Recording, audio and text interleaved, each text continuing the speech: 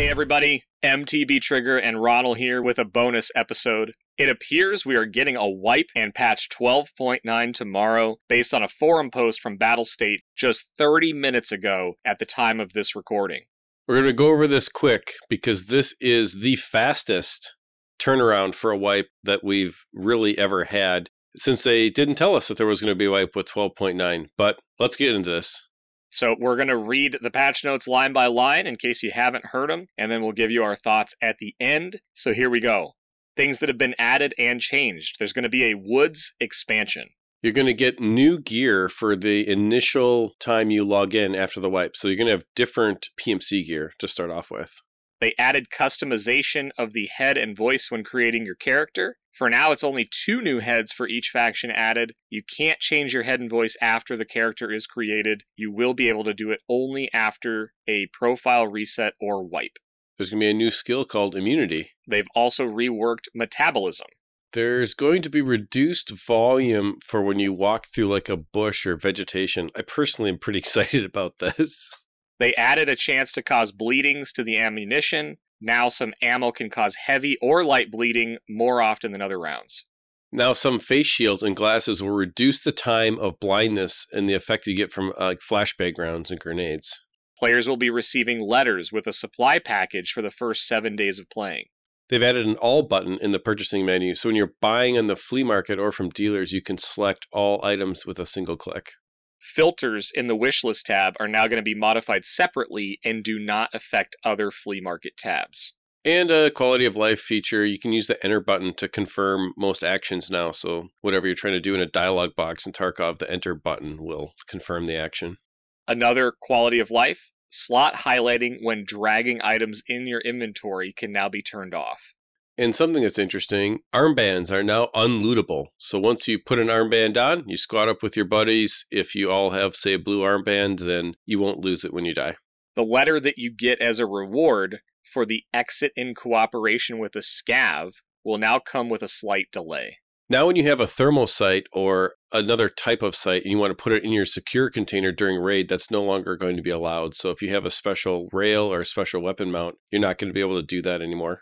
They're also adding new equipment and clothing, PMC tops and bottoms, body armor, rigs, smoke balaclava, and tops for the scavs. They've changed around a lot of weapon mods. They're simplifying Jaeger quests.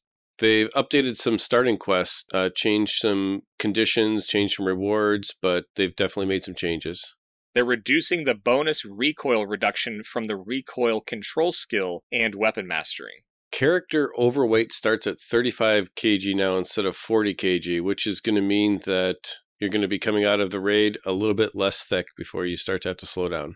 Increasing the purchase limits for some ammo from the dealers. They're also adding a bunch of new weapons and ammunition. They're adding the Chris Vector, that's an SMG in both 9x19 and 45. They're adding the SIG MCX Assault Rifle in 300 Blackout. They're adding the UMP SMG in 45. We're getting the MK18 Mod 1 in 338.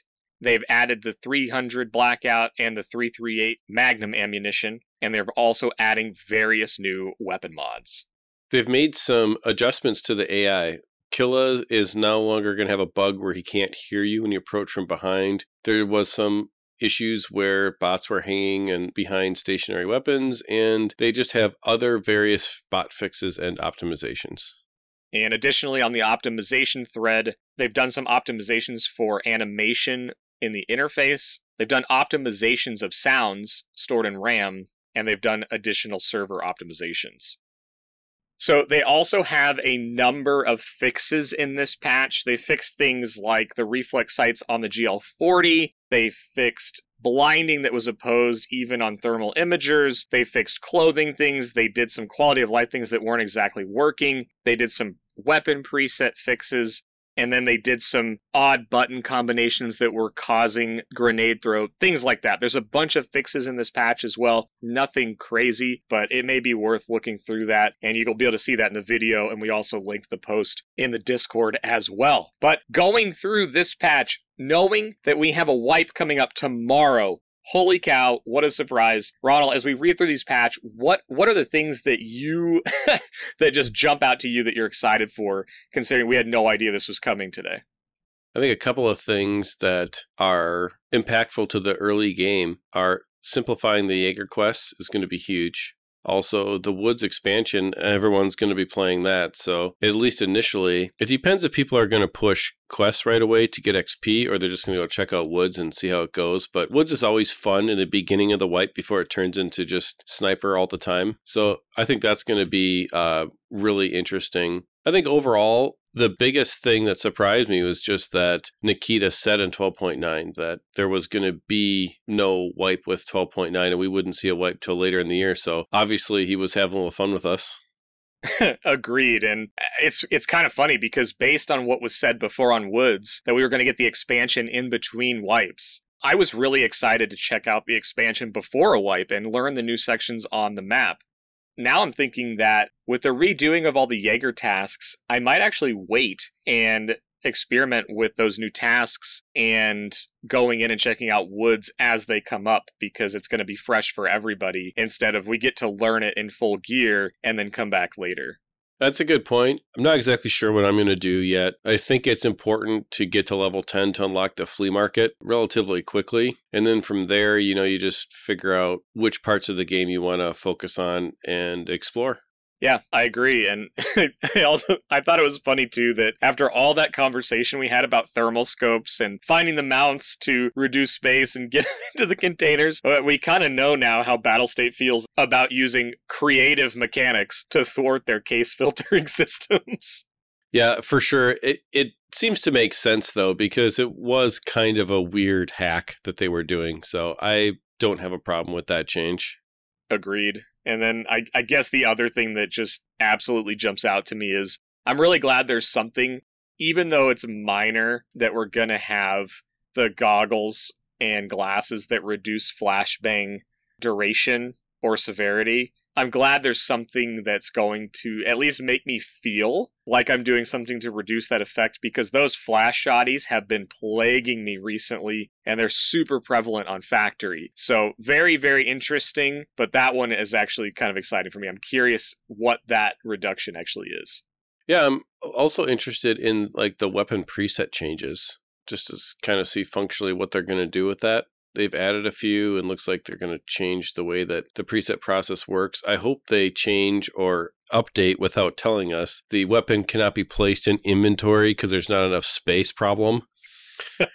Yeah. Because that is probably the most annoying thing about the way that weapon modification works. If they could nail that down, honestly, the system is pretty solid. So kind of excited about that. Also curious about the vector to see how that's implemented in Tarkov. Other games like PUBG, the vector is implemented there a certain way. So I'm curious to see kind of what they do with that. Agreed. That's one of my favorite guns in PUBG. So I'm excited to use that as well. But what are you thinking? Are you thinking, what are you going to do? Like we have one day to do pre-wipe activities. Is there anything super exciting you're going to go to tonight? And do you have a strategy for day one on the Tarkov wipe tomorrow? It's interesting because I'm not sure what I would play differently pre-wipe other than maybe just trying some memeing things with, you or community members just for fun. Strategy day one is going after XP. I think that the first time I played the game, I didn't know what I was doing. The second wipe, I did a balance of scabbing and XP, and I think I'm just going to play more with my PMC this time around, and I don't really care if I die. I know that making money is what it is in Tarkov, and I'm not worried about doing that. It's more important to level in the beginning to stay somewhat competitive. So that's where I'm going to start. I'm just going to try to push levels. How about you? Yeah, I think I'll probably alternate task progression and experience progression. I look forward to getting into factory with all of my level 1 brethren, with no gear, no guns, and just the absolute slugfests that those fights are. So I also look forward to Woods, and the fact that there's going to be more people on Woods, presumably, because I think it was said in one of the podcasts that they're going to up the player count on Woods because of the expansion, and that there's not going to be any like long-range scopes, or at least very few, outside of the Found and Raid ones. So I think Woods is going to be a lot of fun. So I'd like to push tasks to get to the Woods stuff so that I can spend some time there and be progressing. And then I'll probably weave some factory in there as well. Same. I'm probably going to try Woods once or twice just to see it. that's where everyone's going to be and focused on. So I'm going to go around the other side of this and get the early customs tasks done, push through some of the early stuff to get Jaeger going and get Peacekeeper going. So I think it's a good opportunity just to get all that stuff done while everyone else is focused on woods and killing each other there. And then when time comes, we'll be able to do that. I think that's how I'm going to approach this wipe. Awesome, man. Well, I'm just super shocked that we got this news today and that we both were able to take a quick lunch break here and get this done. But I am excited. It ruins like all of my plans over the holidays on how I'm going to fit more time to do this in. But I am excited. I think the timing's good. I'll get over the fact that my inventory is going away. I think overall, I'm stoked for the Woods expansion. I think that's great. I think to echo a point you made as my final point, and I'll let you take us out, is I'm excited that they're continuing to do stuff for the early game, the new player, the reset account, the supply mail, the easing of Jaeger tasks is what it sounds like, or changes there. So I'm just excited about that. I think the new player experience can be super challenging in a game that is already extremely difficult. So I love seeing that stuff in the patch notes, and I'm just pumped for the Woods expansion. I'm excited for the player base overall. I think that there's going to be a lot of people that have some time up around the holidays, and because of that, they'll come back because they're excited about the wipe. It's always fun to play early wipe because people are excited, and there's just lots of people playing. So I'm really looking forward to that. I think the Woods expansion is going to be interesting. I'm not sure if it's going to be something overall that impacts my playstyle or changes the way that I do things once I kind of get in the mode of playing the things that I want to play, but we'll see. And looking forward to making some shows about the Woods expansion as we get into it a little bit more. But overall, I just think it's going to be fun for me, mostly just because of the number of people that are going to be playing in the next couple of weeks. So that's about it. Agreed. Well, all right, everybody. Quick episode. We're going to call this 51.5 because we're still in the editing process on the anniversary 52 episode, but wanted to get this out there for those of you that don't necessarily check patch notes or don't have notifications on in Discord. Anyway, guys, hope you guys have fun with the new wipe. Looking forward to all the stories in Discord. And because we have an opportunity that we were otherwise going to be posting after, just wanted to say happy holidays, Merry Christmas to all of those that celebrate. Hope you guys have a safe holiday season, and we'll see you guys on the other side. We'll be in Discord, and we'll look forward to 2021 with all of you. Yep, sounds good, everybody. Be sure to hit us up in Discord, tag us, let us know all the crazy things that you're doing and the crazy things that happened for you in this early stage of the wipe. Definitely looking forward to it. Have a good break, everybody. We'll see you in game. See you guys.